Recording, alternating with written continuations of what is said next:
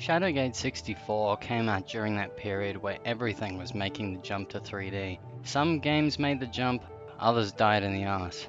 The story this time is fully explained in the game opening. A little too fully explained. This text scrolling thing clocks in at 1 minute and 40 seconds. One thing I want to mention quickly is the cover of both games. The NES game cover looks triumphant with this gargoyle breaking free. The 64 game just looks like an inflamed pee hole.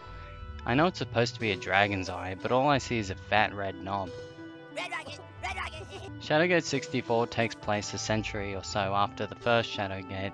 In this game you are Del Cottonwood, as opposed to the nameless hero from the original game, where it never seemed to mention your name at all. However, throughout this game you'll discover that the original hero's name was Lord Jahir. The history of Shadowgate is much better explained in Shadowgate 64, as you'll find a never-ending amount of books to draw knowledge from.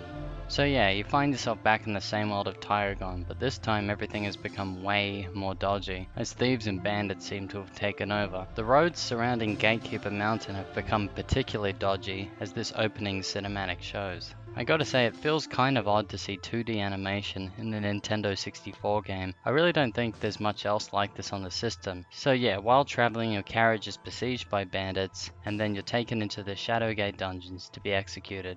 Seems a bit harsh. Right, I'm ready to play Shadowgate 64. I'm pumped up after the first game. Let's fucking go, man.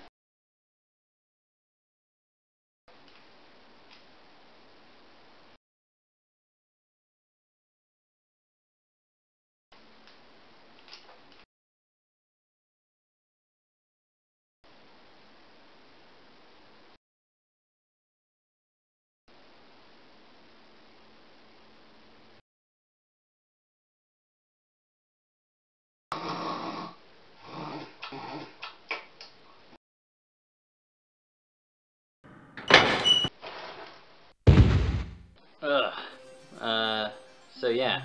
Eventually you break out of your cell using an expertly hidden trapdoor. You head into the sewers, and suddenly that Da Vinci Code difficulty is back with full force. Now I won't go into detail with this like I did with the NES one, but I can assure you that you will contract super Alzheimer's from at least one of these puzzles.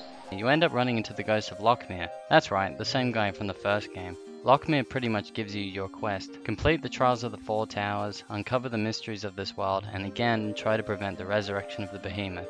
At the start, everything feels pretty lonely, but as you progress you'll bump into tons of creepy looking townspeople and also many ghosts. Definitely one of the coolest things in this game is being able to talk to the dead. There's just something so cool about seeing a skeleton in the water early on in the game, and then actually getting to talk to its spirit later on. One thing that's lacking a bit in this game is the iconic deaths aspect. I mean, they still do occur, but they don't pack quite the same punch as the first game. Also, they occur far less frequently. It's not too much of a problem though, because the 64 game makes up for it by removing the dumb torch lighting thing from the first game. Wait, if there's two torches over there, why did the room go black when my torch went out?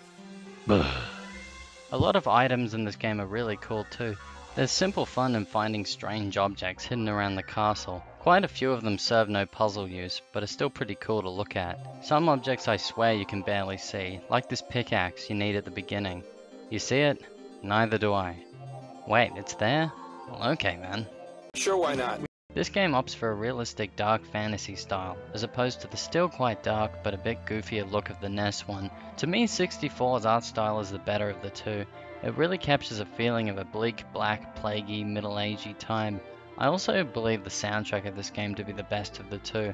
The original had some pretty eerie tracks, but they still felt a tad more upbeat. 64's soundtrack feels really dark and sinister, and gives off much more medieval energy. I mean, like whatever one you like, it all comes down to personal taste. I still love the NES one, but the 64 one really knows what it's doing. Amazing. Just amazing. You liked it? You really know your way around that area. Now unfortunately, this would be the last new entry into the Shadowgate series, but I can say it definitely did end on a high note. There was, however, going to be a sequel named Shadowgate Rising. It looks like it would have followed in the same footsteps as Shadowgate 64, but unfortunately the game was cancelled, most likely due to the GameCube coming out the same year. It's a real shame because a sequel to Shadowgate 64 would have been super cool. There's very few screenshots that exist of this game, and information is pretty scarce. From the information I have found, this game was in a mostly finished state, and was even going to be released on PC at one point.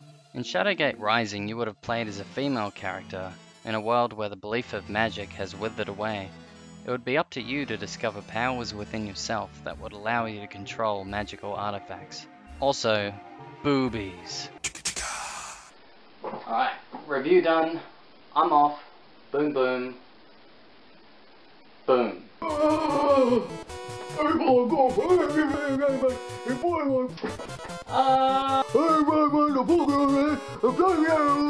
Wait a minute. Just let me get this. Please, continue. No way, old man. These are mine. Now back off.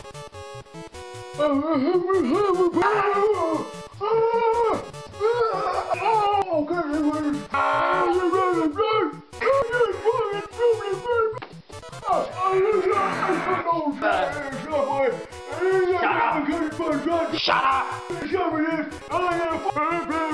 You are gonna regret this.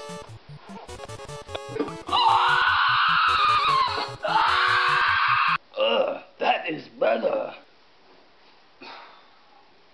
Guess it's gone. Oh well. Now that ordeal's over. Now that's over, I'm going for a nap.